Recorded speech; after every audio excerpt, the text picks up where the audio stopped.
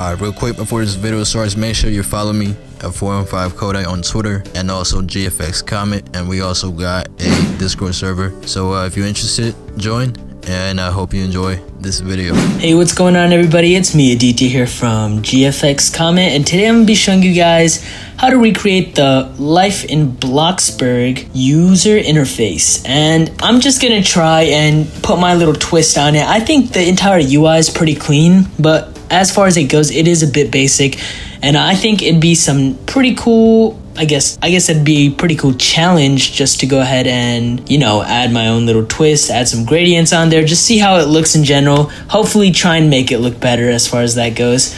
And so let's start right off. So we can see right here, they've got a basic, just a square with a drop shadow, and let's just match the shape. I like the shape they have. Real quick, just to let y'all know, we have a completely new website, as you can see here. So if you hit shop, we have all the categories. So if you go to user interface, as you can see, and the process now should be a lot smoother to download and purchase products. You have a search bar up here, and if you want to log in, sign up. But yeah, with that being said, make sure to check our website at gfxcomet.com. Hope you enjoy this video. We're gonna go just a bit more rounded, and I like to use gradients on this because it'll just look a bit better as far as this is concerned.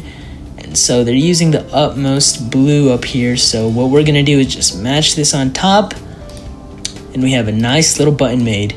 And so now we can just go ahead and reduce the distance on this, take the same exact color on here, or we can go down here.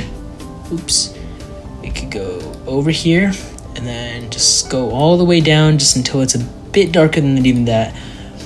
And so here we have our revised button. It was fairly straightforward. I hope you guys caught on to that.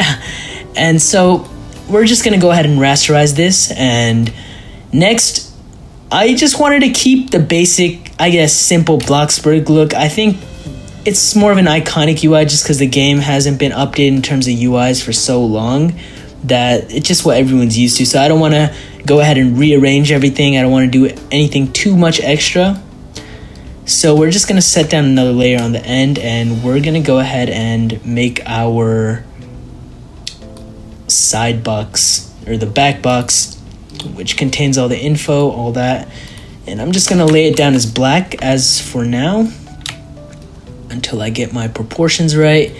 And I like how minimalistic they went with the look once again, just because it's really easy to navigate for new players, and games like Bloxburg are getting tons and tons of new players. I think this should be good as far as sizing goes. Bang. And so now we have this, just a black box, and what we're gonna do here is similar to what we did with these buttons over here, but we're gonna try and make it look a bit nicer. So we can mess around over here, and I like the gradient I made already, but it's gonna have to go if we're gonna be sticking with white.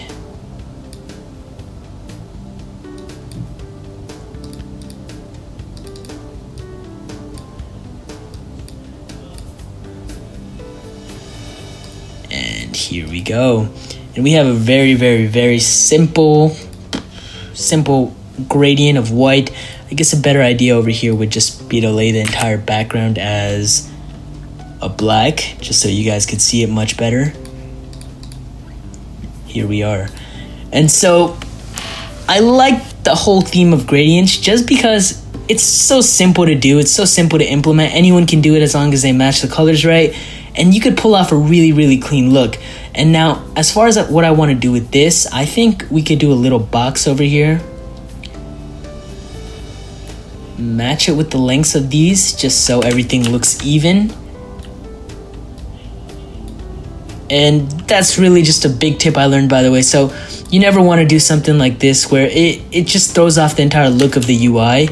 So let's just make everything even. That way it's all linear. It's just more enjoyable to the eye. Let's make these a bit more pressed together. Same lengths, and then we can increase the size on here. And now what we're gonna do is we're gonna add an inner shadow. And so with the inner shadow, I already made my settings. You guys can recreate these settings if you'd like to. This just makes the entire box pop out. And the reason we do this is because the top of the UI is already a bit white, and if we just add a white box, it's just gonna look weird, and it's not really gonna have the same style almost. And so we have the look that we like over here. And now what we're gonna do is hop straight onto the second panel, and what they try to do here is this little clean looking selection box, and we're just gonna match the width of our box once again, just to make everything look a bit more appealing to the eye.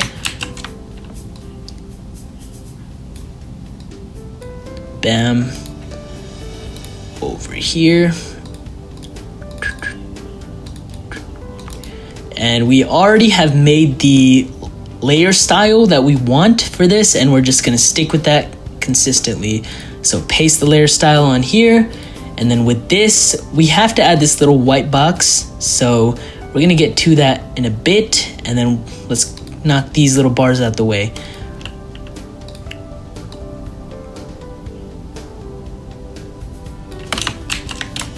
Eesh. Do not scale like I just did. That's gonna pose very low res. It's just gonna look a bit low quality to what you wanna make. So let's match the widths of this. That'll be fine. And then we're gonna shrink ours just because our background here is a bit smaller. And zoom in just a bit.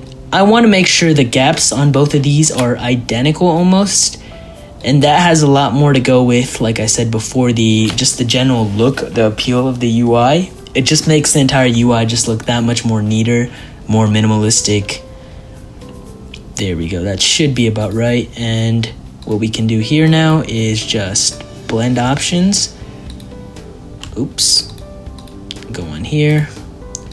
Blend options, gradient overlay, go on to the darker one first. I usually recommend all of your darker colors go on the bottom. There can be some scenarios where this rule changes, but that's very rare, very, very rare. And just duplicate that drop shadow. And now we have two different variations of the same exact box, same color, same gradient, but just a more high quality looking one. And we're gonna keying this just right. Make sure nothing unnecessary is ruining the flow of the UI. And so same thing goes here.